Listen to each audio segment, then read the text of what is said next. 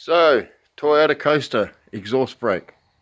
Not working or making a lot of noise when it is working. It shouldn't make any noise. It should be really pretty quiet. If it's not working at all, the first thing to check is on the pedals. They have little rubbers where the throttle and the clutches. And sometimes they will just fall out and disappear, which stops the little switch from working, and I'll show you how to do that. So on the throttle, you've got to pull the throttle assembly out. It's only got 2 bolts, and then you'll see if the little rubber's missing. If it's missing, just pull a little nut and bolt in there, and do the same on the clutch. So up inside the clutch, you'll see a little rubber that should be there. If it's just got a hole, the switch won't work. It just falls through the hole. So that's the first thing to check, and make sure you get the fuse in, and the light should go on the dash.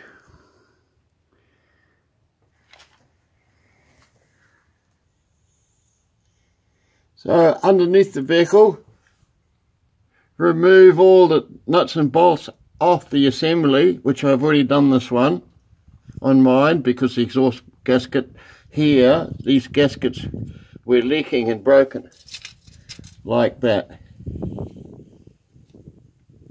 So it stops the exhaust brake from working correctly. Just makes a lot of noise. And you should be able to, when you've loosened the bolts off and got the bolts out, and put new ones in actually when you're putting it to get back together, you should be able to use a chisel and then just pull it apart, and you have enough movement here on the exhaust back to the muffler to be able to actually separate it, so that you can get the new gaskets in. So to get the new gaskets in, the best way to do it is to take the cover off the mechanism up here, and then put a socket on there with a ratchet.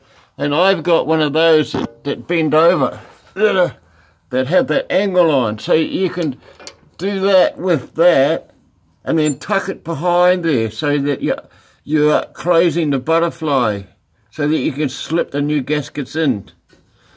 So, and that's all you have to do, put the new gaskets in, new bolts, and then Bob's your uncle. Easy peasy. You can get the gaskets from any Toyota dealer. They're about 25 to 30 bucks each. And my exhaust brake works extremely well now. It's nice and quiet. It pulls the bus down. It's good, and it's not a hard job. Anyone can do it. Good luck.